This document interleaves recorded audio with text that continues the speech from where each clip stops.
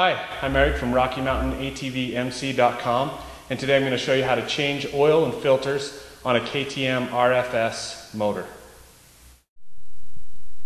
We'll need a drain pan, some contact cleaner and paper towels, common hand tools, a funnel, a service manual, and Rocky Mountain carries a wide variety of oil and oil filters. Okay, we're going to go ahead and take off the filler plug, and then we go right to the drain plug. It's located on the back end of the engine. It's actually horizontally mounted.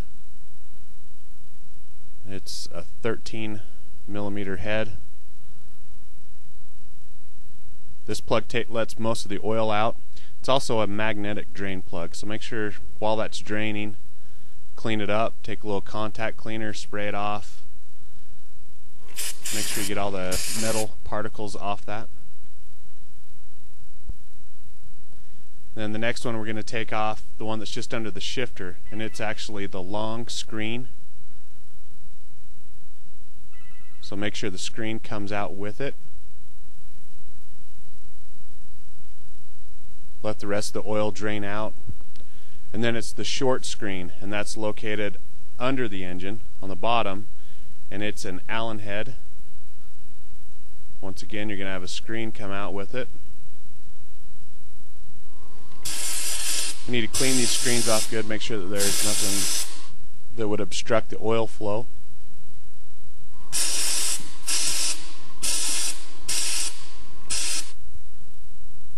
Now the oil's probably drained, we're going to go ahead and start to reinstall.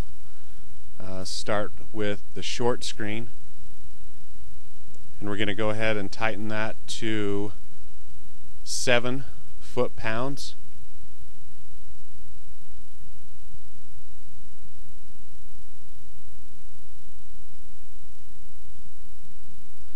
And then next up we're going to install the long screen, and it's going to be tightened to 11 foot-pounds. So none of these are very tight.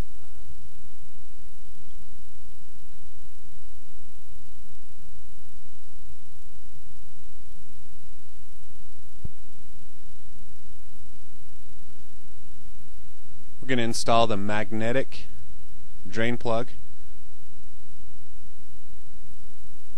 and it is 15 foot-pounds. Alright, after we've got all the oil drained, we're going to go ahead and change the oil filters. There's 2 of them on the RFS motor. You're going to go ahead and take out your 8 millimeter head bolts. There's 2 on each cover. Like to take a pair of pliers, take off the caps. You are going to lose a little bit of oil, so be prepared. Then I have a snap ring pliers that I use that actually grabs the inside of the filter, and the O-ring comes out with it. We're going to go ahead and put a Tusk oil filter back in it to lubricate the O-ring a little bit, so it slides onto the boss inside the filter housing. Put your O-rings on. Go ahead and set them in the groove. It's critical that these are installed correctly. If not, you'll have an oil leak.